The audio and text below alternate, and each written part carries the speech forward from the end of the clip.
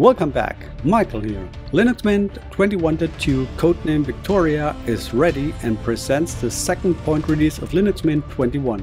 Traditionally, the second point release appears as an effective remedy against the evil summer slump. Today we take a look at Linux Mint 21.2 and at the same time at Cinnamon 5.8. Make yourself ready and let's get it started.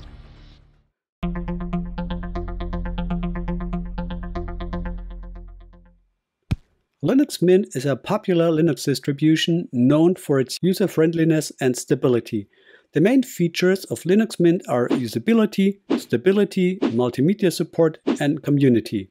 Linux Mint is based on Ubuntu LTS and can therefore enjoy all the benefits of Ubuntu. Overall, Linux Mint offers a solid combination of usability, stability, and extensive software support. It's a good choice for users looking for a simple and reliable Linux distribution. What's new? Revised design, Cinnamon styles, improved Flatpak compatibility, Warpinator is hardened, and Cinnamon 5.8. Let's check the technical key points. The minimum requirements are as follows: 2 GB RAM, 4 GB or more recommended, 20 GB disk space, 100 GB or more recommended, and a screen resolution of 1024 x 768 resolution. As a classic LTS distribution, Linux Mint follows the static version structure of Ubuntu LTS. This means that the package statuses are largely frozen and there are mostly security updates. Exceptions are e.g. the Cinnamon desktop, the X apps, Firefox or Thunderbird. Linux Mint 21.2 is only available for 64-bit hardware. The Debian package is used as the native package format, supplemented by Flatpak. The primary package management is apt. Now let's come to the hacks and important commands. Refresh package sources with apt sudo apt update. Update packages sudo apt upgrade. Remove unnecessary packages after updating sudo apt auto remove. Refresh Flatpak packages Flatpak update. The fully automated chain looks like this: sudo apt update && sudo apt upgrade -y && sudo apt auto remove -y && Flatpak update -y. You could put this command chain into a script and schedule it via cron job, but you don't necessarily have to do it with a terminal. You can also use the update manager. The update manager of Linux Mint belongs to the top class. You can also set how upgrades are to be handled. For example, on confirmation or fully automatically. I would generally recommend working with it. As you saw, I clicked on refresh. It's now syncing the sources and checking for update packages. We have a bind9 update package. I will install it now.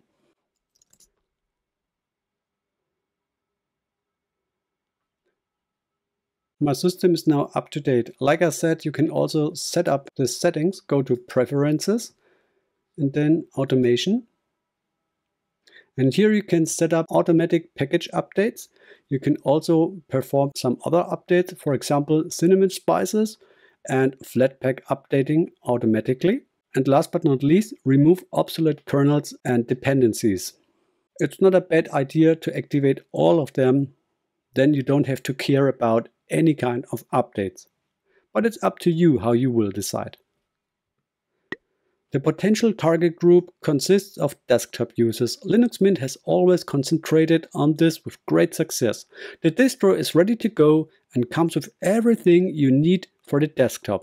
This benefits newcomers in particular who may not be so familiar with the common programs and are taken by the hand here. And also provided with sensible selection. So anyone who needs a well-tuned and stable system is in good hands with Linux Mint. Now let's come to the system measurement. My system closed 8.9 GB from the disk. The initial benchmark value in memory consumption was just under 700 MB. The number of installed packages after the first start was 2165 Debian packages.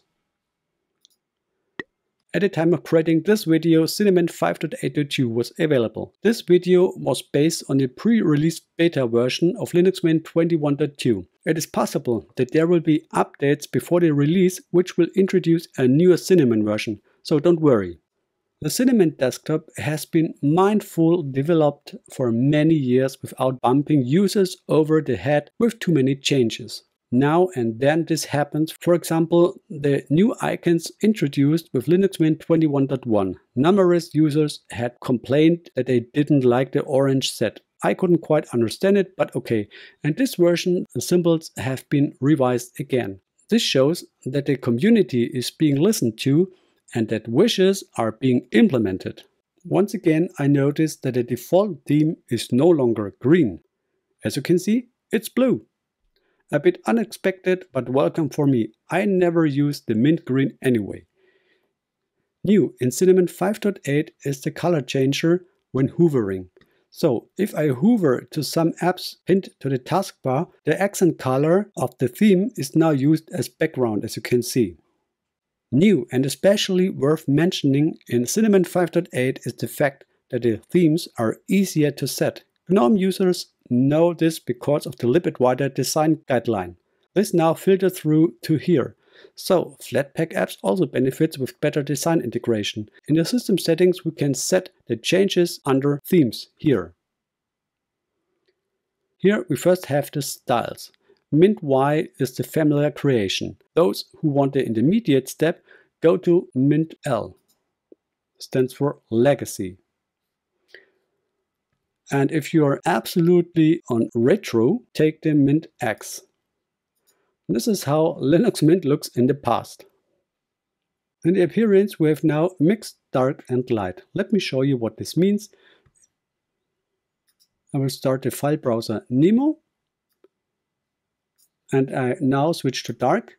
And you can see the windows are switching to dark. If I switch to light, you see also the windows are light and also the taskbar is now light. If I go back to mixed, the taskbar will go dark. That's the difference.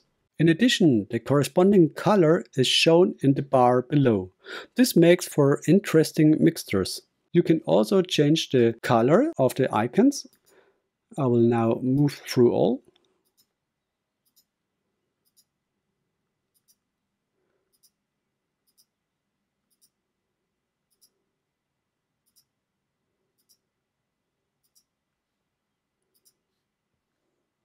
If you miss the traditional settings, click on Advanced Settings.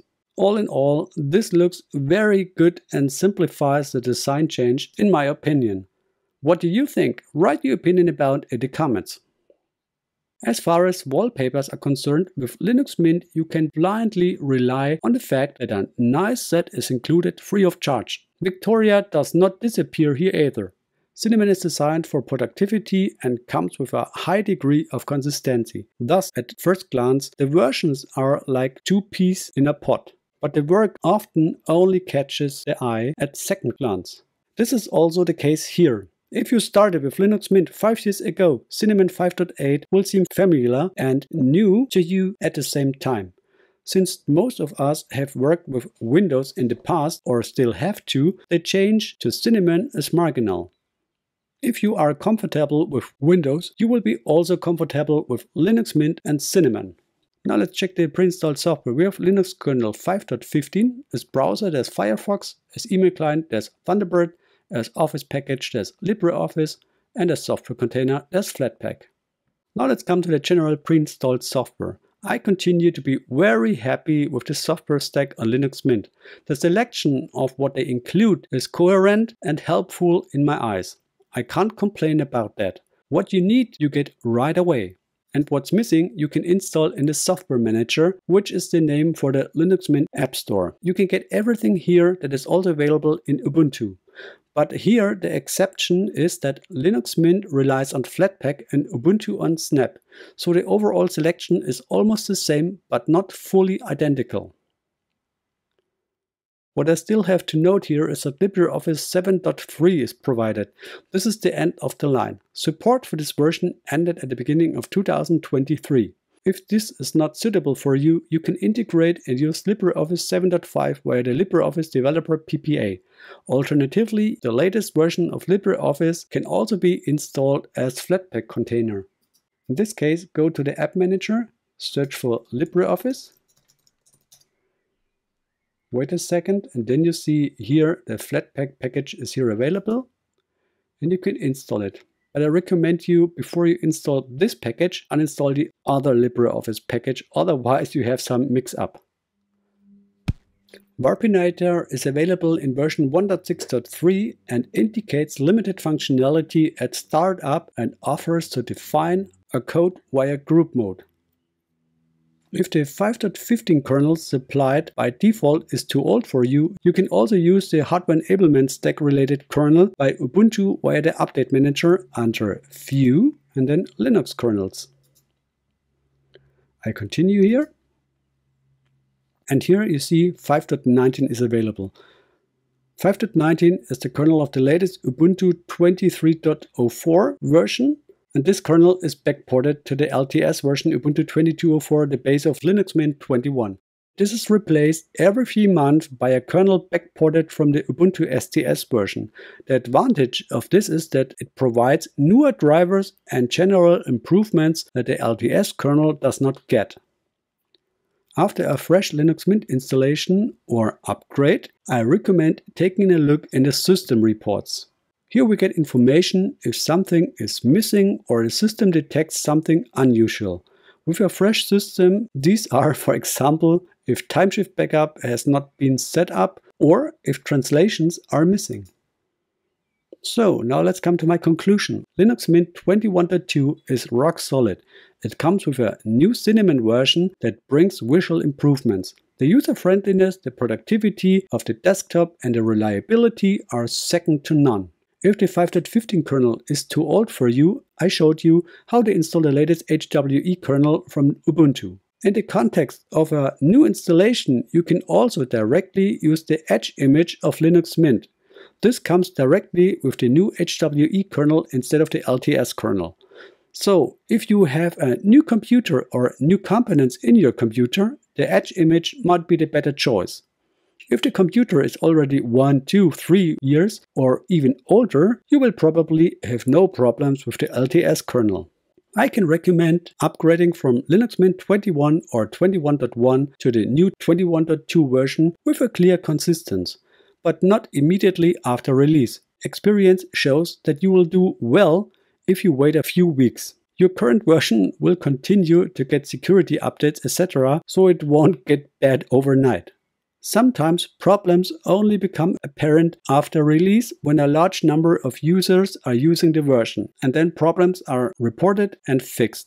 I would rather wait about 3 weeks in the hope of not picking up any of those bugs. What do you think? Write your opinions about in the comments. So, well-rounded version that is fun to use. The next version will be Linux Mint 21.3, which we traditionally expect as a present under the Christmas tree in 2023. We will see what comes then during our Christmas holiday. For now, we enjoy the summer and the next Linux Mint 21.2 version. My compliments to the developer team. Good work, keep it up. I would like to thank you for the kind attention. We'll see you in the next video if you want. See you. Peace, ladies and gentlemen.